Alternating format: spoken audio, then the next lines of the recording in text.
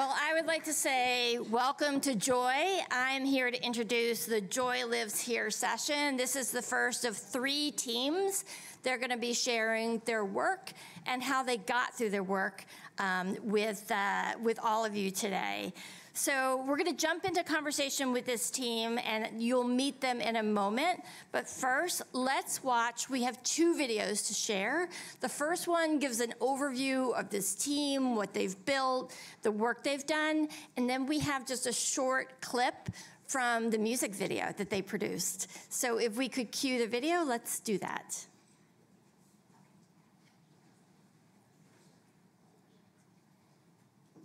Joy is a state of being. It transcends emotions. It's a resource that one can choose to tap into at any point in time, whatever their circumstance is. Joy is always there. Joy is always readily available. You just have to look for it. You just have to know where to find it. We're experiencing really hard times in the whole world. In any situation, joy can be found, and finding that joy might give you the strength to keep fighting and to find solutions to other parts of your life. The Joy Lives Here project is about joy, identity, and exchange, and how it is integral for learning, and it also is a byproduct of learning. As we got into the research and started to dig through the literature, it became very clear that there's a strong kind of two-way connection between joy and learning. That when we're joyful, we're better able to learn, and that when we're doing the best and deepest kind of learning, it brings us joy. Experiments have shown that different aspects of joy can foster attention, concentration, can improve memory, can improve executive functions, which are a set of cognitive capabilities, and all those capabilities are important for learning. I think it took our group a while to just kind of center on and agree on what the final product was going to be. But things kind of really got into gear while we were in Zurich. I believe that in-person collaboration kind of sped things along. We came back from that trip and we knew what we were doing, we knew how we were going to do it, and we each kind of got into our roles. For Joy Lives Here, we really wanted to do a social awareness campaign that operated on multiple levels. And so at the broadest level, we're creating a music video. The idea is to have something that is really catchy and accessible and kind of introduces the idea in a very fun and engaging and compelling way that's open and accessible to just about everyone. We know that children love nursery rhymes. We know that children love to learn through song. And song and music is something that appeals to everyone, irrespective of age. So that's how we came up with the idea of a music video. We're doing a song, a music video, and a kit.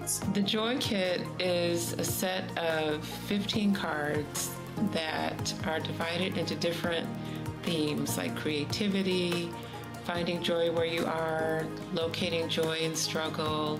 Within each of those categories, we have different activities.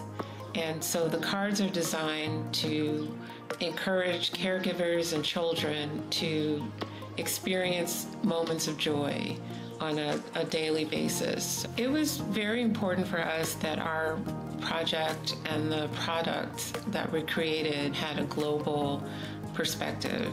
Our cohort comes from West Africa, Argentina, and the United States. And specifically, we wanted to at least have elements of those cultures represented in what we produced. And for the Joy Kit, for the cards, we also wanted to create experiences that touched on different cultural understandings of joy. There may be other interpretations and other ways of experiencing joy in different cultures, and we wanted to really try to have some of our activities reflect the diversity of those experiences and understanding as well. Many of us live in societies and cultures where, everyday joy is not really valued, and it's often actively shunted to the side or dismissed. And so what we really hope for is that we kind of have both a slogan and a series of tools and a series of resources that just provide these kinds of regular reminders to everyday parents, families, caregivers, child care workers, that even in these little day-to-day moments, cleaning up a mess, learning to ride a bicycle, cooking a recipe, picking out an outfit for the morning, all of these little day-to-day activities carry within them the potential for cultivating joy and cultivating learning. And it's something that we have to be mindful of as the adults about making sure that we're conscious about doing that and intentional about doing that. We do hope that it's experiential and that they realize the connection between joy and learning. That joy opens up these learning processes in your brain. I mean, how wonderful is that? It's like we're built to learn with joy as the fuel.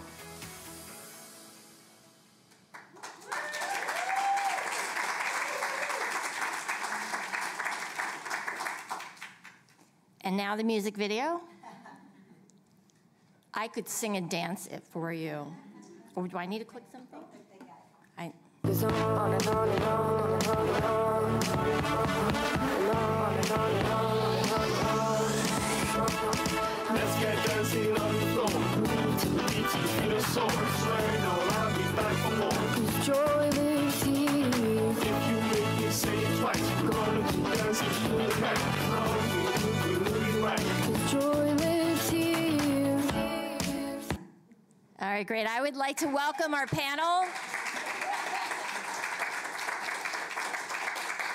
If our panelists could take the stage. How do I get to the slide? Is there a slide? No? No slide. Okay. Whatever order. Not that chair, Andrea. That one's mine. And we have Elizabeth. Elizabeth is dialing in. Can you hear us, Elizabeth? Elizabeth, are you there? Say hello to the crowd for us and tell us where you're coming in from. Yeah, it's muted right now. Try again. This is part of the... Okay. Yes? Can you hear us? Hi everyone. I am in Abuja right now. I am really sad I couldn't be there in person, but this would have to do, I guess. It's a pleasure to see all of you. It's great Thank to you for see you, coming. Elizabeth. What time is it there in Nigeria? Is it nighttime? It's 2:37 p.m. Oh, No, okay, it's good. in the afternoon. Okay, great. Terrific, terrific. I have the pleasure of, being the advisor / mentor to this amazing group of people, which as a leader, get great people and just get out of their way. So I'm going to actually do that for the introductions. They didn't know I'm going to do this. Just give us your name and kind of, we all have different glasses, different roles, kind of what you do, short and sweet, just going to go across the panel if you would. Thank you. I'm Dinneen-White. I'm the founder and director of Play Smart Literacy. It's an early literacy and family engagement outreach group in Chicago. We help support families to add playful conversations for learning at home. Hi, I'm Andrea Goldin. I'm a cognitive neuroscience based in Argentina in Latin America. Hello, I'm Benjamin Herold. I'm a journalist and writer based here in the States in Philadelphia. Hi, I'm Natasha Tarpley. I'm a children's book author, and I'm based in Chicago. Wonderful. Thank you all for joining us, and Elizabeth for dialing in. This program, the LSX, there's the work that's done that you could see in the video, and you're going to learn more about the work in the breakout sessions at 11, where you can sit and engage with the teams and ask questions and share ideas. But there's also the journey that each of us goes on as individuals and as a group to figure out how to work across disciplines, across languages, across cultures, across time zones. And I thought maybe kind of as a warm-up, if each of you, and we're going to start with Elizabeth, could just share a little bit about something personally you either learned about yourself or a way you've taken this work forward. For example, for me, I would know I need to slow down and listen to other people because that's not my strength. But if there's a snippet like that either reminded you from this process or you learned, maybe we could kind of do a lightning round starting with Elizabeth and talk about what that personal insight might have been for you. Okay. Well, I think the biggest takeaway from this project for me has been that I found my voice in the LSX program. My work was centered around Nigeria and creating digital content, digital educational content for kids in Nigeria and Africa. This was the first time I had gone beyond the African continent, and it was a big step for me. I had there was a bit of imposter syndrome, I think, at the beginning, but as time went on and I collaborated with my teammates, I found my voice. I found out what I do is valid, and that validity really gave me a lot of confidence. And I see the benefit now of stepping outside your comfort zone, of talking to people in other fields, and it helps you grow, it helps you learn, it helps you be better in what you do. That's wonderful, Elizabeth. I found my voice. That should be on the banner for, yeah. Natasha, do you want to go next, Natasha? Yeah, I think this project helped me to change my own relationship to joy and my own understanding of joy, and just kind of developing a sort of practice, you know, of kind of cultivating joy in my own life in the process of doing this work in times of struggle, you know, and things like that. So I think that would be it. Like, what we actually did became very meaningful to me in my own life.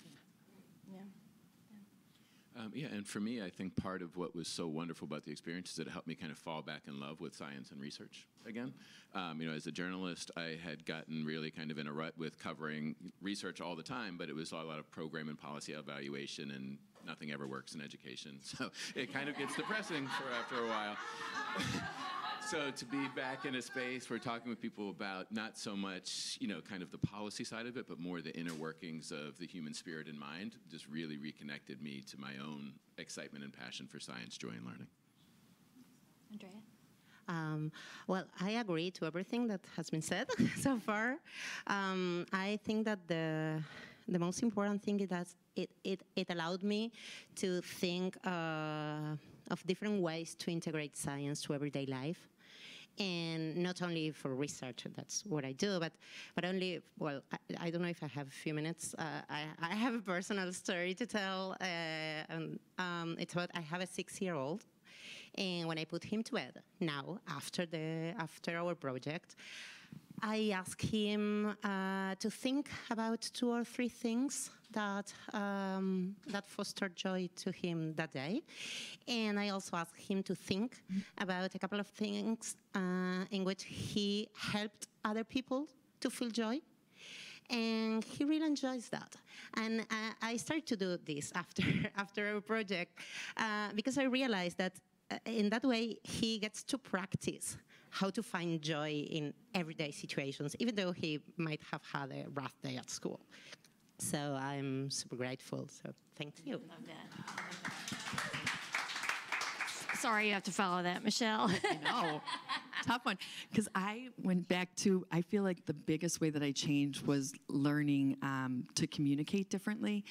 In our working group, I realized that I am an educator, so I think more about an approach all the time and an intentional approach versus working with people who organize their skills and their passions in different careers, that they think so much differently. We have really different mindsets, so that, you know, they may be crafting and thinking very deliberately before speaking. So I had to learn to listen, really do better deep listening. I'm sure we can all agree. It's still a work in progress. I'm sorry, but that was something I'm really grateful for, that I learned to think about. Thank you. Thank you for sharing that, and for each of you. I think that kind of leads us into I'd like to go a little bit deeper on that conversation, which is, as you're thinking about this collaboration across different perspectives and points of view, are there any, any advice, any tips, any insights you have that could help the next cohort that's coming in? So be sure to do something, or, be sure to avoid doing something. I mean, you can pick either one, but just, the essence of this LSX way is thinking about how do we get the good out of this type of tension or friction that comes when people with different ideas and perspectives come together. So what are some like tips or ideas? And if you have an anecdote, that's fine. If not, and this, feel free to answer or pass. We don't have to go down the line on each one. But if there's somebody, and Elizabeth, feel free to just jump in at any moment. What would you share with the group about how to make this collaboration work?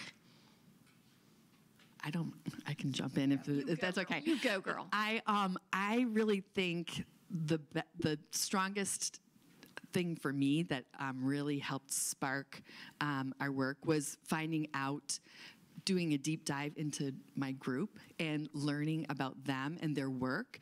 So when we first started meeting, I think we pretty quickly fell upon this common love of the topic that we chose.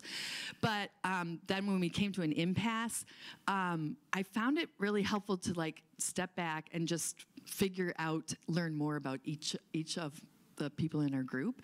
So I really, read through some of their work or looked at what they had created before. So being open and admiring and really considering what the group has done was super helpful. So I would say please be vulnerable and communicate and share that is your biggest aid, because we're put together with such amazing people, and if you don't know about it, you can't use that. Did you all have the same understanding? I think you all oh, this is great. The science of joy, connecting joy and learning, love it. Was it just smooth sailing, or was it whoa.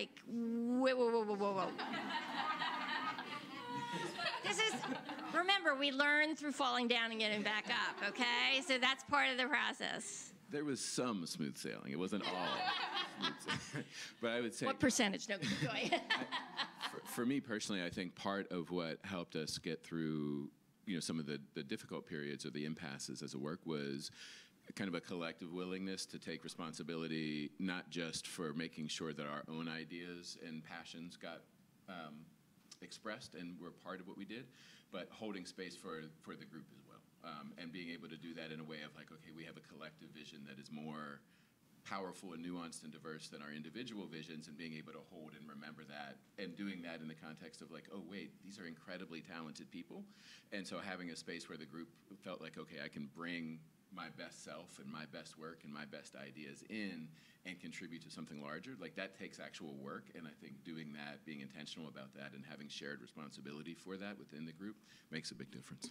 What did that look like? What did it look like to create that space? Was that, a monthly Zoom meeting? Was that a set of guiding principles? Was there anything that you could help the crowd here think about in terms of creating that space to have that open dialogue? Give kind of a two-part example just from my own perspective and experience. So one, there was a part where we had kind of reached an impasse, and I felt like the best way I personally could contribute to the group was shifting into more of a project management role and saying, okay, let's kind of try and get organized, and it's less about what I want to bring and more about how we can streamline what we're doing together. And I think that helped us move forward. And then later in the process, I went through some personal things and wasn't able to participate as fully, and then other people stepped up and took the group and did the same thing, kind of moved it forward for the good of the group in that way. So I think having that back and forth. Natasha, what are you thinking?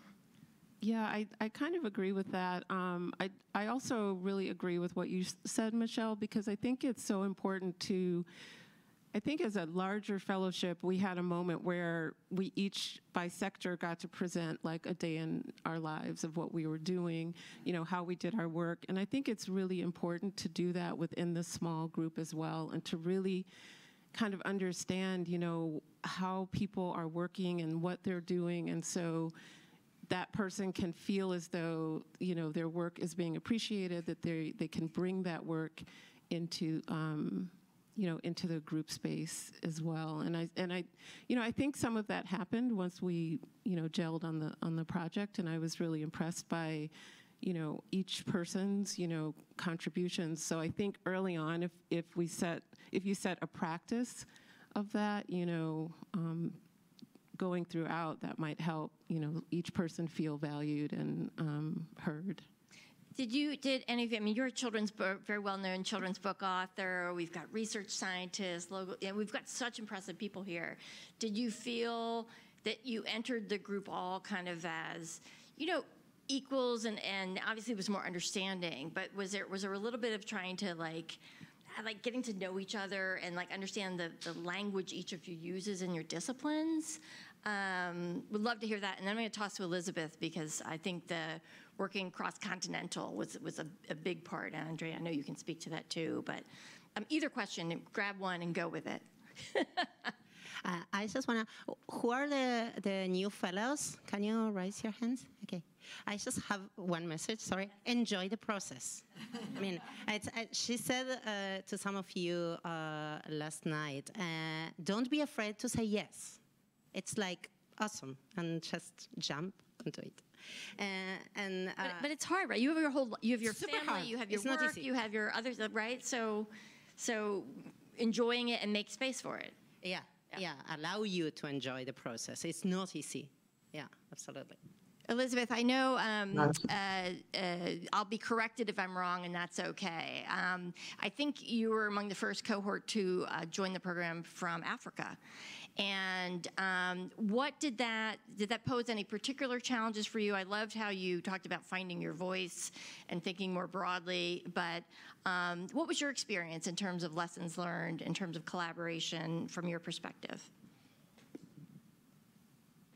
There were a number of challenges. The biggest one obviously was the unstable internet connection. So a number of times I couldn't really follow along with meetings. I would have to maybe go through the minutes later or whatever was written later to be able to like digest what was discussed during the meeting. A lot of times I had to leave my camera off and I couldn't really engage as much.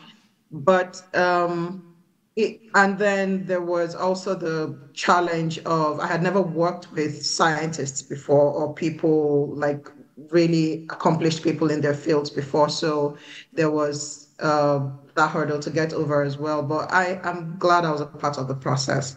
And once I got over the initial challenges, I was like, okay, like Andrea said, I allowed myself to enjoy the process. I allowed myself to like step outside my comfort zone, and I have learned a lot. Yeah. Wonderful, thank you.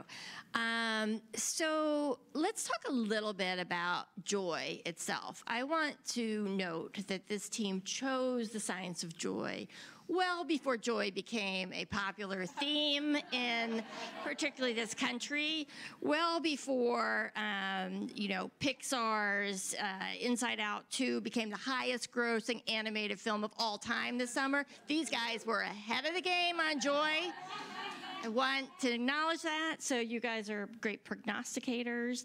But, thinking about the future, thinking about what excites you, about the work you did or about the lessons you've learned or the relationships you've formed, if you could each weigh in on, looking forward, what brings you joy, what gets you excited? And anyone can start. I think Michelle's going to start. Okay. I was trying to wait and be patient. It's fine.